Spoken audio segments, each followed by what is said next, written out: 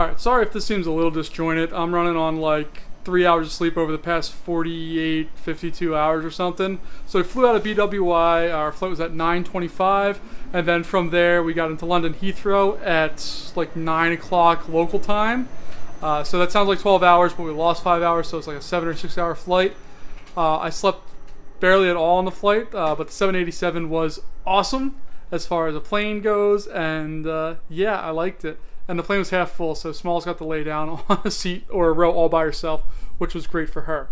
And then we had like a 4-hour layover where I worked on the video that I posted, well, technically today, but this will be posted, I don't know what the time's doing, but basically I'm going to be, from here on out, I'm going to be taking video all day and then posting at night. So this is what I shot today and posted tonight. Then we flew, or first off, London Heathrow, you are a mess, clean yourself up. That is the most crowded, busiest, congested airport I've ever been in. Not only with people, but planes, and just, ugh. Did not like London Heathrow at all. I did get to get real close to an A380, which was awesome, but other than that, didn't really get to do too much. Then we got on our plane to Oslo. It had to wait in line for, well, we had to wait to even get cleared to wait in line. So we sat at the gate for 20 minutes, and then we pushed back and waited to take off for 20 minutes. And then we finally took off and got into Oslo about, what would you say, Smalls, like 40 minutes late?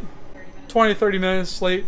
We got in there, and then we waited for our bags for like 45 minutes. The nice thing is like Oslo, or Norway, I guess in general, flying internationally is super easy. Usually you have to fill out a whole bunch of custom stuff and declaration slips and all these other things.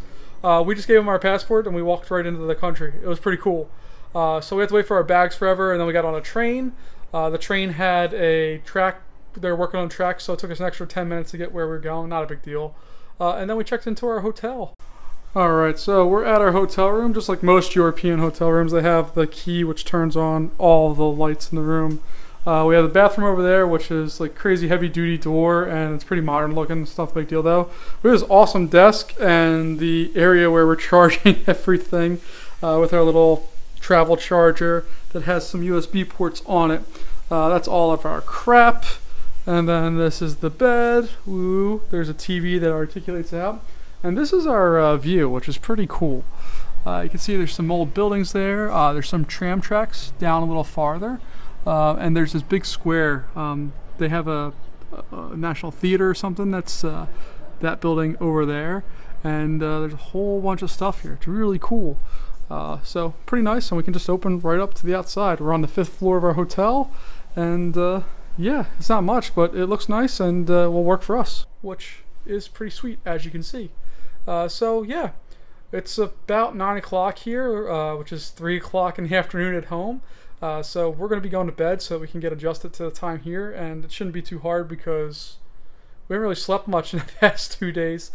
So we'll do that, and then we will bring you more of Oslo tomorrow. But I don't have much right now because we literally flew in, got on a train, got here, went out to dinner, and then came back here, and now we're going to sleep. And that's all we really had time for today. I'll see you tomorrow.